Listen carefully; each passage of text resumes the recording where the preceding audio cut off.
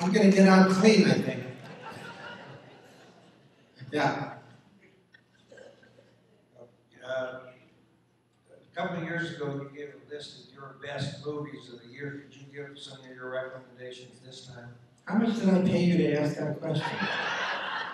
I thought you'd never ask. Okay, so, you know, it was an odd year. And it was odd because the more I talked to my colleagues in the business, well, we all had films that we liked, but we had a hard time getting really excited. And yet, when you go through the films, there were a bunch of good films, but the sort of feeling was that it was sort of like a Fitch and Thatcher vintage, you know, it's okay. But I liked a lot of films. Here are the films that I liked. One of them was confusing to me as to whether it could be included or not. And that was a French film called Summer Hours, L'Heure d'été. Did any of you see that film? Fabulous film. It was truly, the reason I was confused is it was unclear as to whether it could be considered a 2009 film or a 2008 film. And various publications decided differently because of its release pattern. Story by a great French director about the passage of the artistic legacy of the family from one generation to the next, and what happens to that family. And it really said everything that there was to say about the modern world in a way, but in particular about France. So if it could be included, it would be my #1 film, and then I would go home. But if it couldn't be included, then it started with the more sort of nuts and bolts films that came out during the course of the year that I liked. The Hurt Locker is a film that I thought was particularly good, and that which has gotten a lot of critical backing. Another film that I don't even know whether I liked it. It was called The Antichrist by Lars von Trier. Did any of you see that? Well, it's sort of George and Martha, you know, from Who's Afraid of Virginia Woolf for 2000, except gone completely insane. It's the story of a marriage and its descent into hell. Very graphically violent. It was at the Cannes Film Festival. And it really divided audiences almost immediately into whether it was a stunt cinema or whether it was something else. And I said, you know, we really have a cinema that has been afraid of showing truly adult cinema and adult images.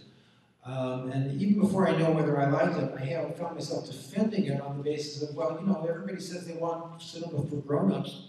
You know, that ain't for kids, that's for grown-ups.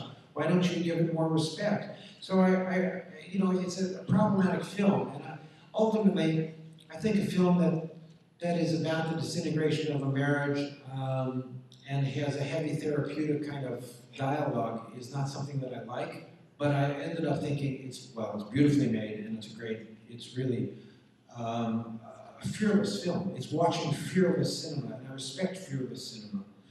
I liked a film called Sin Nombre about immigration, which was at Sundance last year, Colombian immigration. I liked A Serious Man, the Coen Brothers film. And I'll tell you why. I'm Jewish.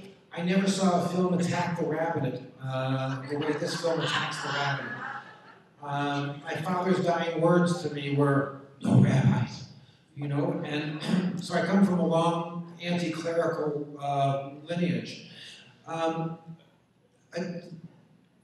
It harked back to a tradition that started in the late 50s, 60s, and 70s, where Jewish writers felt comfortable enough in America to begin to look at the hypocrisies of the growth of Judaism in America, and what were the things that were wrong and what were the things that were right. You know the names of the writers: Bellow, Malamud, Roth, particularly Roth. Roth was sort of considered to be the downtown trash version of Bellow and Malamud, because they talked about the American dream, and Roth talked about the obscenity of the American Jewish community in an organized fashion. And so you had, you know, what's his name, Portnoy masturbating into a piece of liver. Well, that was you know, that scandalized people, but what it showed was a community that felt comfortable enough in a post-war context to take on the sort of hypocrisies of its own community. And that vanished.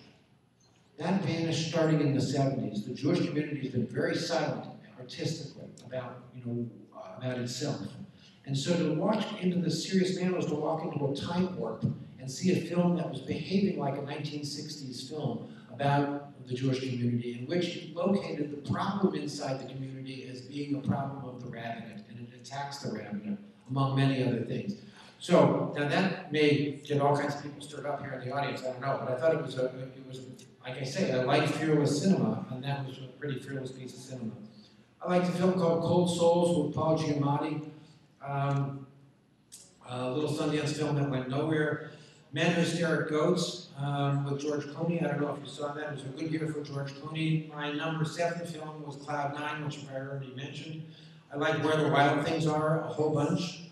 I thought that was just an absolutely wonderful piece of work that basically sort of got shoved out of the way for the fall releases.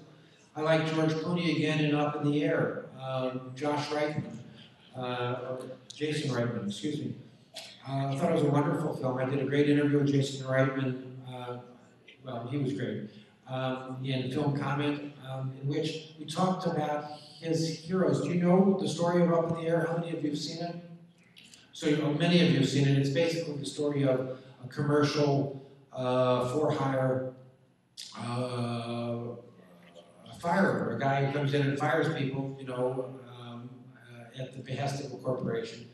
And it's very much in the spirit of Jason Reitman's first film, Thank You for Smoking, which humanized and contextualized the tobacco lobbyist.